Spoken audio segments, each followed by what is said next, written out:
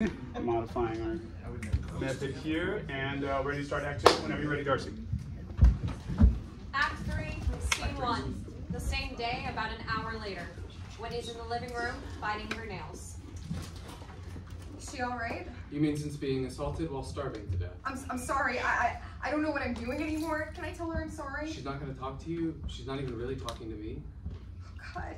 Lights up on Nitya in bed in the other room. She whispers a prayer, barely audible. अगर बंदूक या पिस्तौल से गोली मारा जाए या डंडे से पीटा जाए. Projected text: if shot by a gun or pistol or beaten by a stick. This is it, Whitney? You know she's not going to change her mind.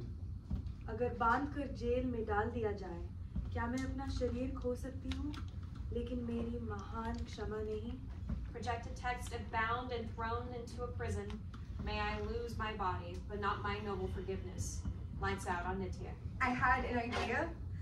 Dr. Burnman thinks she's in her right mind, right? But I'll bet you she didn't report the hallucinations. If I give him a call back or even find someone else, we could have her reevaluated. And what then? Then they could legally feed her. Oh, we care about legal all of a sudden. You don't really want them to drug her up and force feed her, do you? I don't know. I want her to live. Look, I know you've developed this whole sister/savior complex surrounding her. A what complex? And that you think you're doing this for her, or that you think that, but here's what I see. Every morning I see you go in there, you water your plants, and then you water Nitya. First of all, I love my plants. But my plants support me. I support Nitya, and I never stay up for 4 days for my plants. I know you care about her, I do, but at what point are you going to let this go? I won't, I can't. And there it is. There's what? Ask yourself this. Have you, Whitney, ever in your life, ever been the one to end a relationship? Any relationship, romantic, platonic, whatever. Have you? My dad? After my ribs? Okay, fair point. There's one. Any others? What about Adam? That's not the same thing at all. But if you really feel this way, then like I said, you let her go. I can't. All I can see is everything that could go wrong. You're right. It's easy to criticize. I'm a pussy, but it wasn't me who tied her down in the first place. So what you're saying is, if I love something, I should let it go. And if it doesn't come back, it was never mine to begin with. If that works for you, sure. Well, like, give me a little time to think about it. Only if you promise that you will never lay hands on her again, no matter what. No, of course I won't. No, not of course. Promise me. I do. I promise. I'm sorry. I can't sleep. I'm trapped here all day, and she's dying, and it's all so shitty. And yeah, it really is. But nothing is better than this, right? I know it doesn't feel that way right now. But... No, I think it does. I think it feels like maybe nothing would be better than this. Oh God, that's awful. Good night, Moonbeam. End of scene. Scene 2, the next morning, March 29th, 12 p.m. Lights up on Nitya, in bed in the guest room. It's one of those stark white afternoons, bright without warmth. We hear Whitney off stage. Flip? Are you in there? Flip? We hear a door handle being jostled off stage. Please open up. If you're in there, I'm getting really scared. Flip? Flip, answer me! More jostling. After a moment, Whitney enters. Nitya, it's Flip. What happened? I don't know. Calm down. Tell me. Flip is, I don't know where he is. I haven't seen him all morning. We were talking last night, and he was saying, I don't know what he was saying, but I didn't like it. And then today, I haven't seen him, and it's already after 2, and I haven't seen him, and his car is still here, but the door to his room, it's locked. So I thought maybe he'd gone for a walk, so I called him, and I hear his phone. It's in his room, it's on vibrate, and I can hear it. It's buzzing up against something, and Flip, He's always been such a light sleeper, even if he's drunk or high. I can't even think that he might have. Whitney, you must open the door. It's locked. Can you force it? I don't know. I don't think so. Nitya thinks. She looks at the door. The door to Flip's room, is it the same as this door? Yeah, I think so. Bring me hanger. A what? Yes, A hanger? a wire hanger for clothes. Hurry. Whitney exits. A few moments later, she returns with a clothes hanger. Let me up. Out of bed? I need my arms to show you how to pick a lock. Okay. Whitney unstraps Nitya's upper body. She gives her the hanger. Nitya is very weak and her hands are shaking, but she unfurls a portion of the hanger into a straight wire. Listen to me. When you look at the lock, you will see a small hole in the center of the knob. You push this wire into the hole. The wire must be straight in. See? Yeah, straight. If it is, you will feel something from the other end. What is this? A pressure. When you feel it push, if you do it right, you will hear then you can open the door. Nitya hands Whitney the hanger. You must do this, Whitney. Whitney takes a deep breath and exits. Hanger in hand, Nitya is left alone. She waits on pins and needles, but after a moment she realizes her upper body is still unrestrained. Nitya fights with the restraints on her legs, managing to untie them. She swings her legs out of the bed and tries to stand, but her legs give out, and she collapses to the floor. She uses the bed to stand up, her whole body shaking. I've almost got it. After a few moments, we hear a door open slowly. A brief silence. He's not in here. Oh, good, very good. Nitya looks around the room, thinking quickly. She grabs the plant Victoria and carries it to the bed. She waits. He left his phone. I'm calling his boyfriend Ian. I'll see if he. Nitya? He is not in there. Please get back in bed. I'm still. That is good. He left a note. No. It's nothing. But he is all right. I don't know yet if he's all right. What are you doing with Victoria? It is very relieving he is not in there. I hope you find him. But right now, you must let me go, Miss Anning.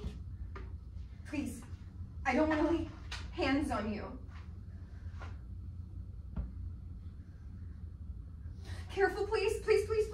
This plant, this is Queen Victoria, yes? Yes. I do not want to hurt this plant, but if you do not let me leave, I will. Oh, come on. Please put her down. We can talk. I will give her back when you let me go. Do we have a deal? Do we have a deal? I can't. I'm sorry. Please don't hurt her. Please don't hurt her. Oh my God.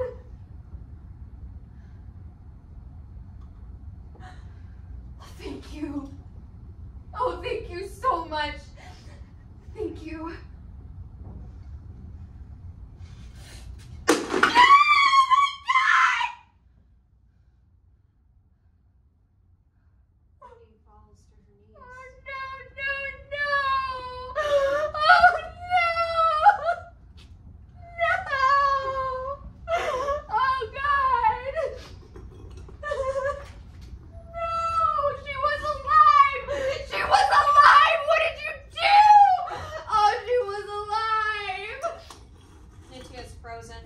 Stunned by what she's done.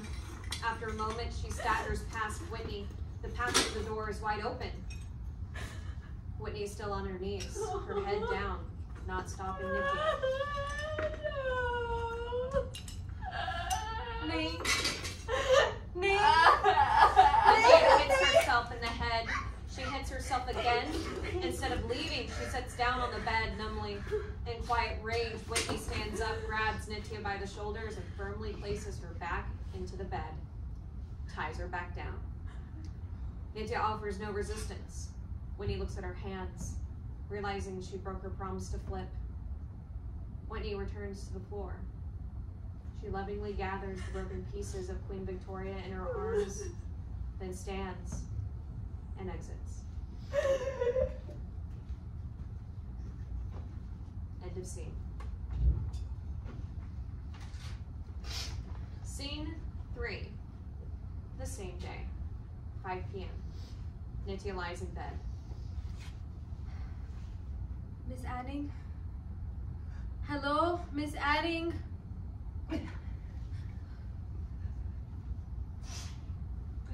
Miss Anning, I must speak to you. I am sorry. What I did was wrong.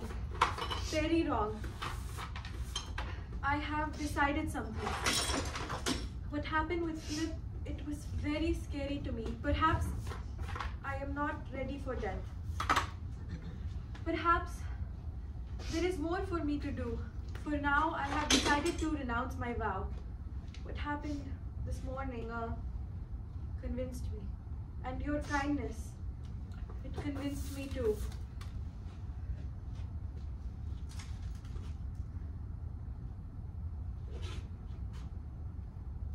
Really?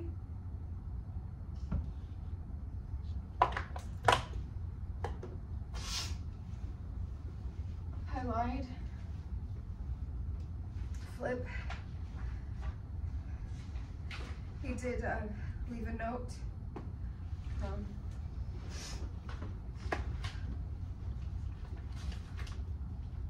Let her go.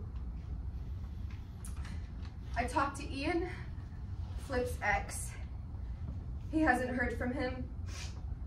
Ian gave me the number of one of Flip's brothers, but he hadn't heard anything either. But Flip's out there. He Venmo'd me for rent this month about an hour ago. Not sure how since he left his phone, but I let Ian and his brother know. Then he is alive. Yeah, but I don't know where he is or how he is. Before he left, Flip said some things and I'm starting to get scared. I've done something really terrible keeping you here. I'm sorry. I really thought I knew what was supposed to happen, but now you're saying you're not gonna starve yourself anyway? Yes, you and Flip convinced me. I must return to my temple for guidance. My teacher will be very pleased. Then would you eat a little something? Get a little energy before you take off? I will go to temple and eat. We have ways of eating after long fasts. Or should I drive you or get an Uber? It is better for me to walk.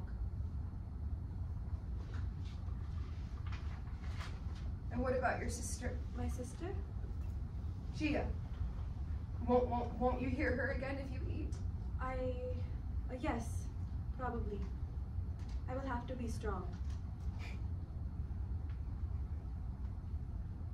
Will you let me go?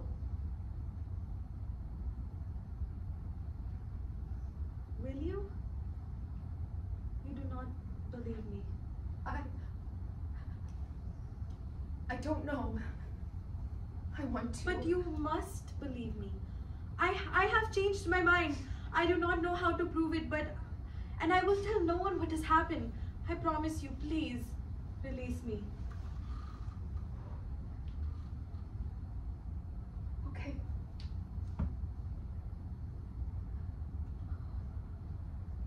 Oh, thank you. This is very good. Thank you. Whitney unties Nitya's upper body. She stops before untying her legs.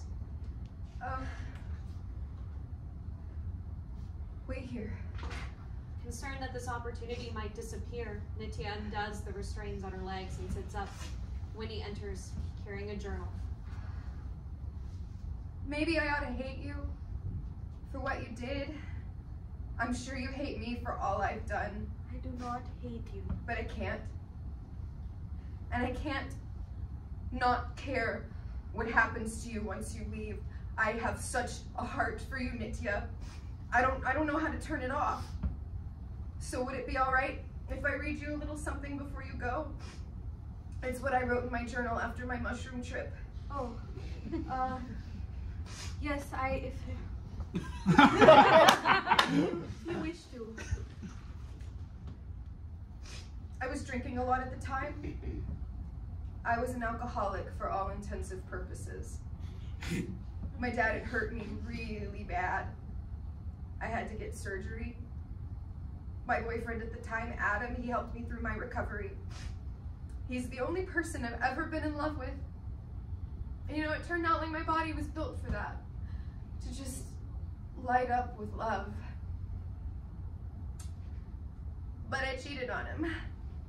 And I couldn't understand why. It didn't make sense as a story. He'd helped me through so much, and I couldn't forgive myself. Maybe I still can't. When we broke up, I wanted to die. For a long, long time. But then, I tried mushrooms. And I know maybe it comes across kind of dumb, but they put me in touch with the universe. They really did. And the universe told me that everything will be all right. It said other things too. Maybe I'm not sophisticated enough to say them right now, but I know them. The next day, I didn't want to drink. And I haven't ever since. And then I promised myself I would never, ever let my dad have the opportunity to hurt me ever again. And then, well, I made this list. It's a list of the things that make me feel whole, even when it feels like no one in the world loves me back. Whitney reads. When you walk outside in the morning, and the cold air wakes you up. When you see an elderly couple walking down the street holding hands. When you can just like tell what a dog is thinking. When a boy knows exactly how, I'm not gonna say that one. The way making someone else feel better makes you feel better. And when someone tells you something like you've always known, but you couldn't ever put into words, you know? That's all I wrote down. I think I like had to go to the store or something, but there's a lot more. It is a very nice list. Thank you for sharing. No, it's not enough. What I'm trying to tell you is, Nitya, you believe all life is sacred, right? Yes. But doesn't that include you? Flip said something about bacteria and stuff, and I've been thinking you have all these tiny little bugs all over you and all in you, and they will die if you die. I think they'll mostly die. And you have memories that no one else has, and you carry all the people you have ever known in you. And you're worried about aphids, Nitya. Your whole city, and you would just throw that away. No, I told you I was I know, you're all better now, just like that. Well, in case you're not, fuck you, Nitya! For even thinking about it. Every good feeling anyone or anything ever felt, they all felt it here in life. There's nowhere else to put it. And look at you, you're just so young. We both are. We haven't even met some of our favorite people we'll ever meet in our entire lives. No, that's not... God, I still haven't said it right. You have said enough. I'm ready to go. Thank you for everything, Miss Anning. Whitney ripping the page out of her journal and handing it to Nitya. Here, I want you to keep this. She takes out a cheap cell phone. And I went ahead and got this for you too. I cannot own a phone. Then we'll say it's mine and you're keeping it safe for me. Forces it into Nitya's hand. There are 5 numbers saved on here. 4 of them are psychiatrists in town. If you're really serious, I want you to find one you like and tell them about the things you hear. Maybe they can prescribe something to help you. Thank you. I will consider this. The 5th number is mine. Please, when you get to a better place, when you feel good and steady and safe, use this phone and get back to me. Get back to me, okay? Just get back to me, please, oh God.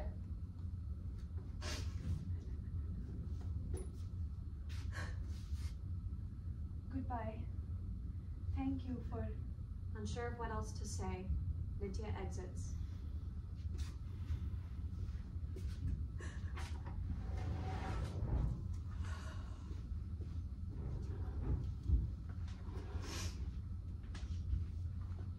Winnie pulls out her phone and looks at it. who types out one last text to Adam. The projected text reads, "I decided I have to forgive myself, even if you never can. I hope you have such a good life." Blackout. End of scene.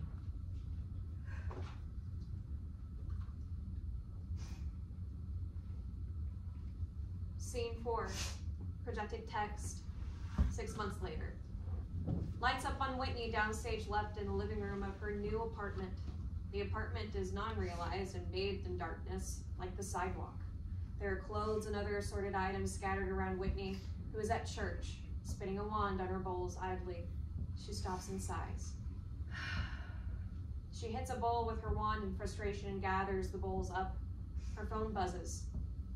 We see a text projected from a number not in Whitney's phone. It reads, "I'm sorry for how everything went down. I know if there are any good people, but I think you try to be one. Maybe that's enough." Whitney calls the number. We hear a phone vibrating somewhere in the dark from downstage right. Someone picks it up. Whitney waits for a moment, then Flip? lights up on Flip downstage right. He's in an unknown location, hungover, lying on his stomach with the phone to his ear. How'd you know it was me? I got a new number. Your text. It's all in lowercase. Kind of screwed up my romantic one mysterious text plan. Where are you? How are you? I don't know, and I don't know. Why did you leave like that? I mean, like, what's the matter with you? There was some shit Nitya said about shedding the skin of your life. I'm paraphrasing.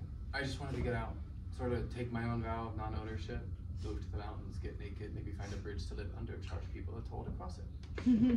Try not to. But then I started selling these little bullshit knickknacks I've been making and needed a phone, unfortunately. After that, life kind of crept back in. So you just text me out of the blue like nothing happened? Well, no. I was saying sorry. I am.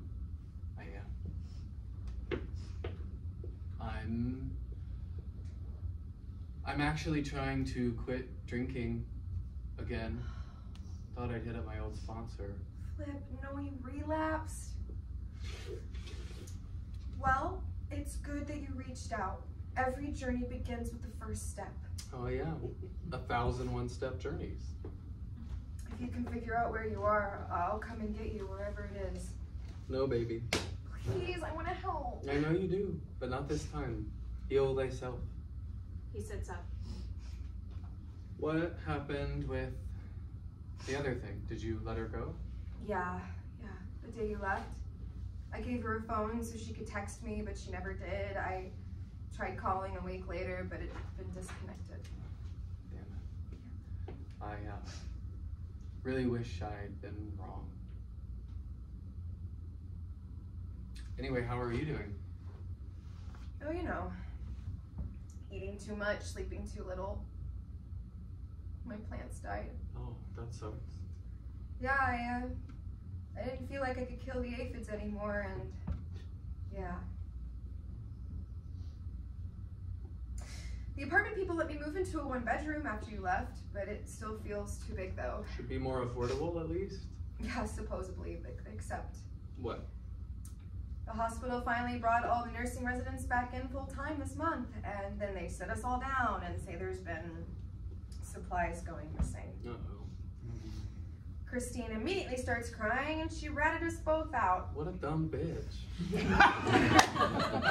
Did you get fired? I was gonna, since I took an IV and they guessed I'd given it to my roommate, which apparently is like practicing medicine without a license, but I said I only administered what I had already been prescribed and that I misunderstood when they discharged her. Wow.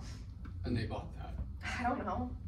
They're so short-staffed because of COVID that they decided to only suspend me. Hey, that's not so bad.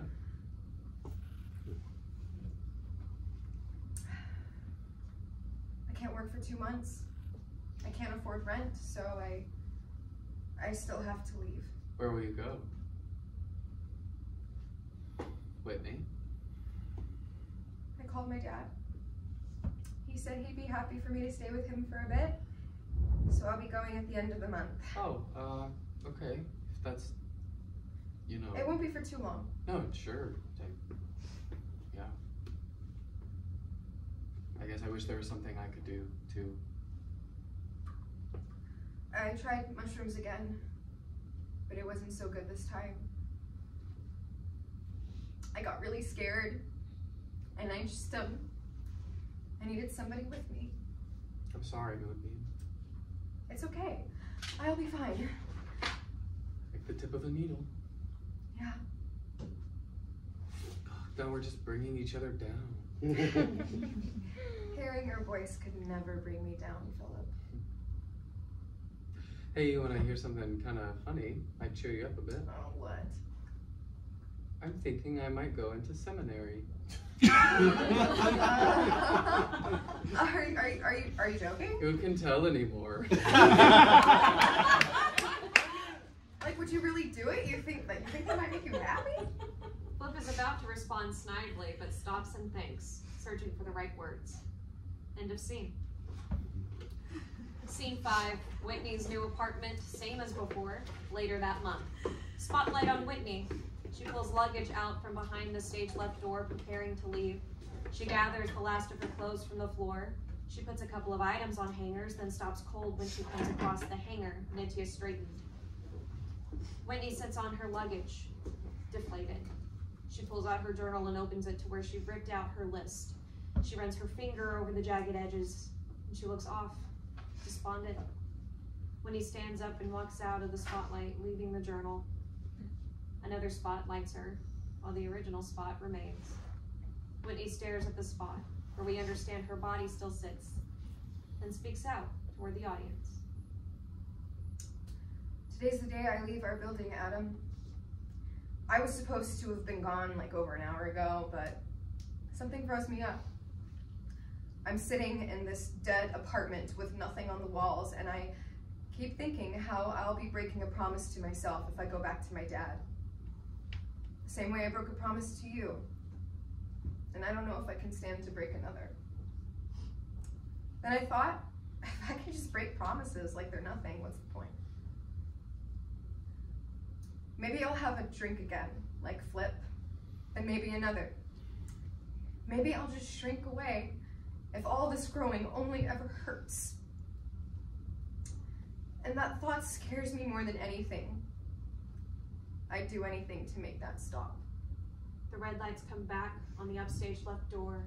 The violin music returns.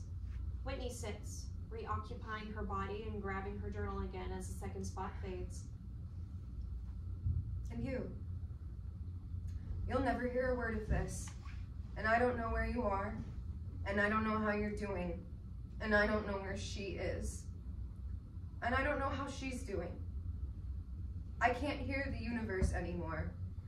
I'm trapped in the dark, and no one's here.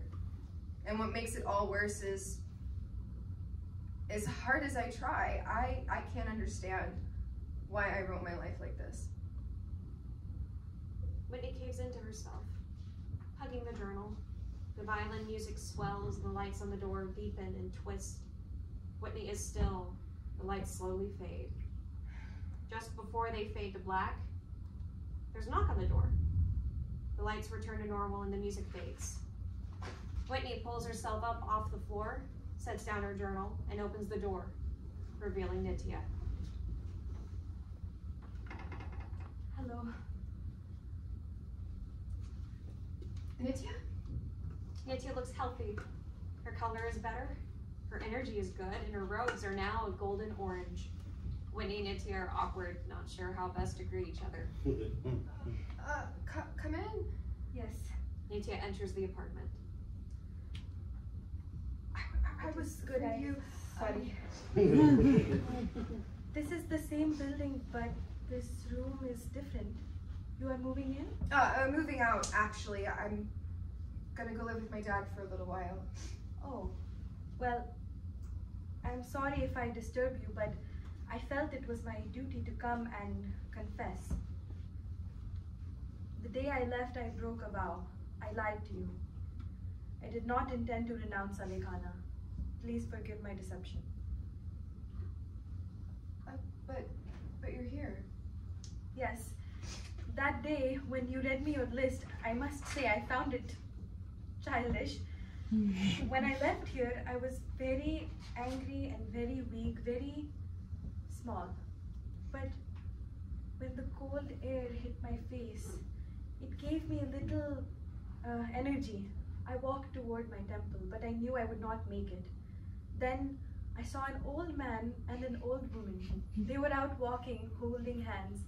They had their dog with them. He was very happy to be outside.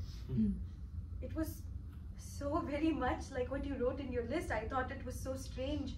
As a Jain, I took a vow to be many-sided in my thinking, and I thought maybe all my anger has made me prideful. Maybe I do still have more to learn. I used your phone and called my temple. That night, for the first time in 12 days, I ate. But your phone, it was disconnected. My temple agreed I could not keep it, but I asked them to help me find a new doctor, and they did. Oh, that's wonderful. Did it help with the things that you heard? Yes. My sister Jia, she is at peace. On weekends, I go to the mosque and pray for her soul. Maybe praying to Allah is not so good for a Jain, but it is straight in my head. The rest of the time, I work at Jain temple. They say it is not good to break a vow, even Salekhana, so now I help others seek moksha.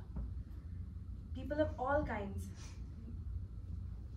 Maybe someday I will take the vow of Salekhana again, but I think it would be very long from now. I must also ask forgiveness for not coming to see you sooner. I was ashamed. Ashamed? Well, of course I forgive you. Can you ever forgive me? Yes. I forgot when I opened the door. Nitya ducks out the door and re-enters, carrying a beautiful young plant. This is for you. Oh, Nitya, she's so pretty. Oh my God. I just. Ah! Look at her. I'll call her Elizabeth. Oh my God. I'm not sure where I can keep her at my dad's place, but still, it's a very, very nice gift. Thank you so much. It is no gift. I only give back what was yours already. This is a gift. I must give away my last possession. It belonged to my sister. I want you to have it. It is a thank you for helping me to save my life.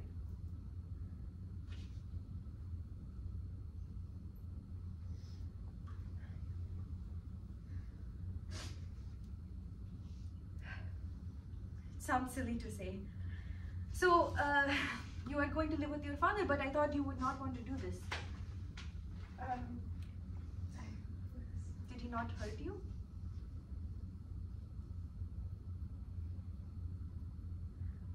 I cannot accept this. At my temple, we help those who do not have a place. You could stay with us. If you wanted with me, I could help you until Yes, please. Oh my God, Nitya, it's you. Oh my God, it's you. Yes, Whitney. It is me. Oh, thank God. It will be all right. Oh, thank God. It is all right. Everything is all right. Oh, thank God. Wendy continues to cry as Nitya shushes her and gently rocks her back and forth, the way you would your baby sister. Blackout. End of play.